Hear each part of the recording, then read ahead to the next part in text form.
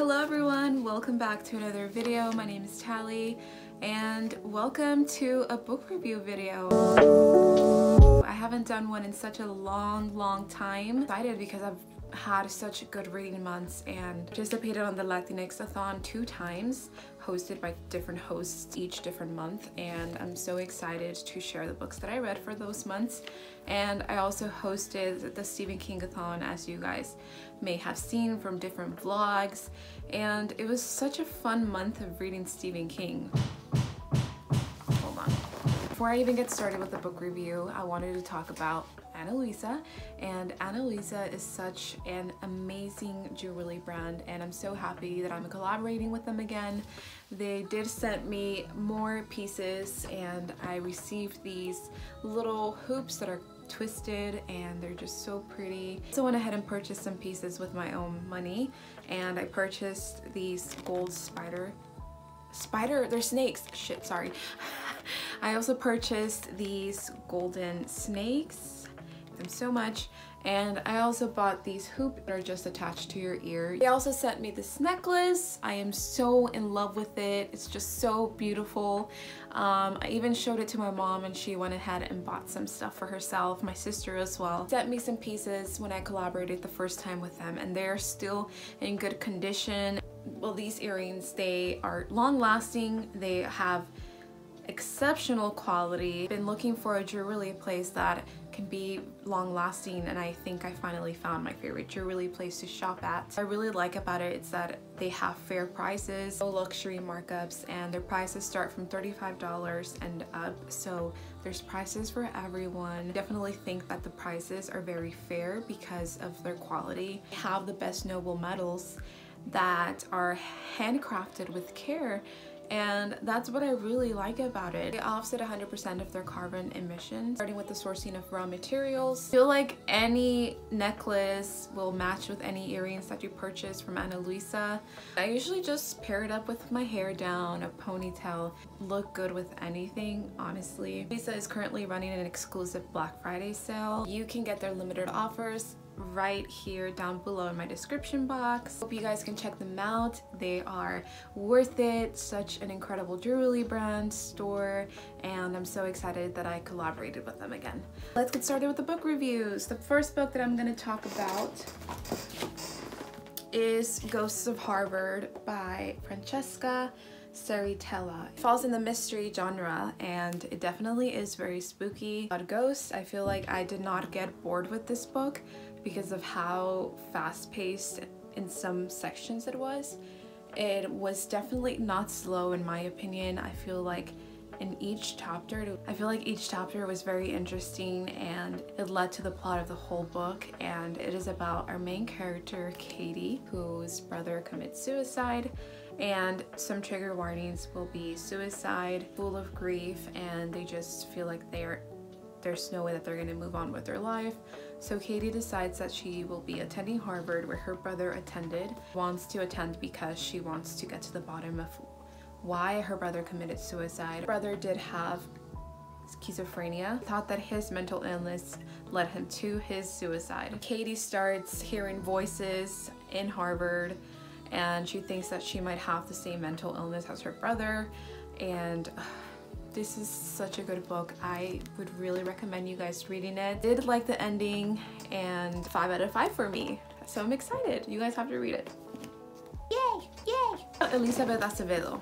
Okay, so she became my favorite author this year, I have to say, after reading The Poet X. And if you did watch one of my vlogs where I was reading it, you already know that The Poet X became one of my favorite books of the year. And I have to say, Elizabeth Acevedo's writing is just magical, and like Paperback Dreams mentioned in one of her vlogs, it reminds me of why I should not write, because of how beautiful her writing is and how beautiful her poetry is. It's just beautiful. Okay, and then yeah, so I read The Poet X. I listened to it on the audiobook. I finished it in an hour, maybe 5 hours. Chef's kiss. I also read With the Fire on High by Elizabeth Acevedo. Another beautiful story, but I did rate this a 4 out of 5. Love the main character. I loved her friend. Love the whole storyline of this. Imani, she got pregnant during her freshman year of high school, and she only has her abuelita, her grandma, with her. And the only place that makes her happy is the kitchen. So she likes to cook. So she's always dreamed of working in the kitchen and going to college to become a chef. But she feels like, because she got pregnant, and she feels that it would be impossible for her because she needs to take care of her daughter. I just felt like it was such an incredible story about a teenage girl who puts everything aside, and she decides that she's going to do anything possible to achieve her dream, which is to be a chef.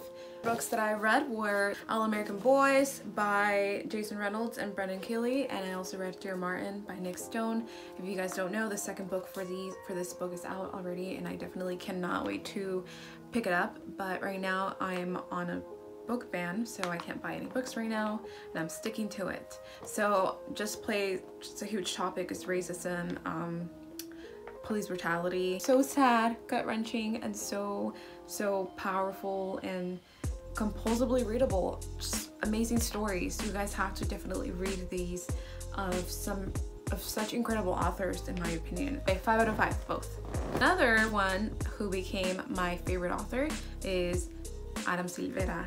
Oh my gosh, I love Adam Silvera. I can't wait to read more of Adam Silvera's books. I'm so excited. It's for the very first time for the Latinx Readathon, and I fell in love with his writing. I fell in love with his characters. I such an incredible job at coming up with such beautiful and amazing characters that I really cared for, and that made me cry so much. Both die at the end.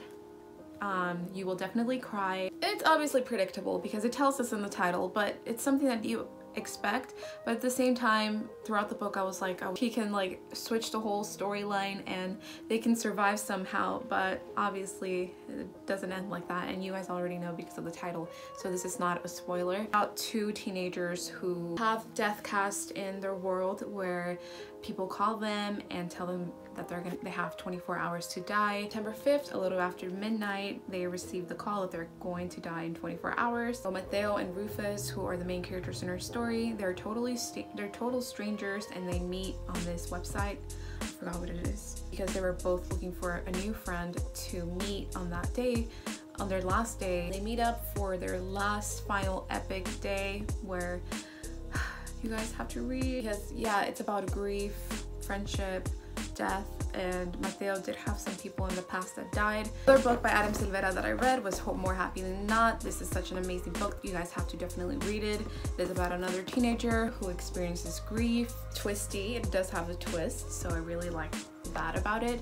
It's very heartbreaking. Trigger warnings might be suicide or are suicide. It's themes like grief, happiness, and memories that we sometimes want to forget because they just hurt us so much. He seems like he can't find happiness ever since his father committed suicide, and he is dating this girl named Genevieve. And then he meets this new guy from the neighborhood named Thomas, and he can't deny his unexpected feelings for him. He can't stay away from Thomas because he feels that Thomas is his happiness.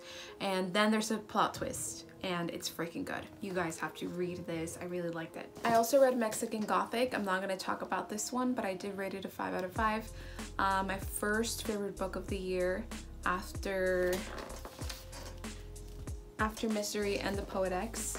So I've heard so many controversies on this book, but it definitely was one of my favorites. I'm not going to talk so much about it because I do have a vlog on it. So the book that I read was You Had Me at Hola. This was such a disappointment, kind of. I did enjoy it. I think it was very enjoyable, kind of cringy at times, just because the main characters were so childish. There we go. Ashton, he's a 40-year-old something guy, acted like he was 10 years old. I did enjoy the representation of Latinos in this book. I've never read a book that has so much diversity, and finally someone talks about colorism in telenovelas. I saw it a lot growing up. It was definitely very sexy. I don't recommend you reading it if you are 15 years or younger. It's very, very romantic. I did like the ending. I guess I didn't like this book just because of their characterizations, but I feel like they developed so freaking well, because at the end, oh shit, I'm not gonna spoil it, sorry guys. I rated this a 3 out of 5. So a book that I really enjoyed for Stephen King-a-thon is Misery. It became my favorite book by Stephen King. At the end, I was just like very suspensed, and I just wanted it to get to the bottom of it. Is he gonna survive? Is Paul Sheldon gonna survive, or is he gonna die?